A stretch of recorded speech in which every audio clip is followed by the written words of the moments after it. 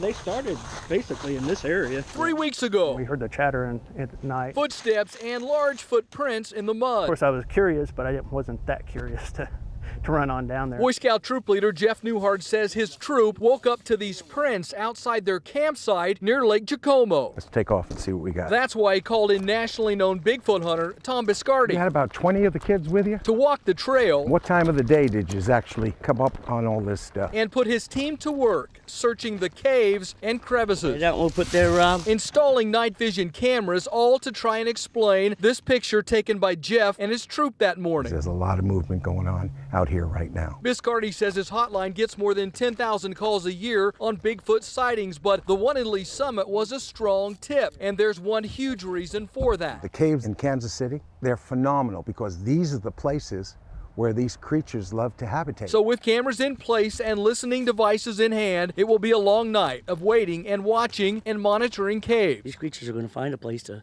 chill out, hide. You know, they don't want to be found. If there's anything out there tonight, we'll see it. Reporting in Lee Summit, Alan Shope, KMBC 9 News.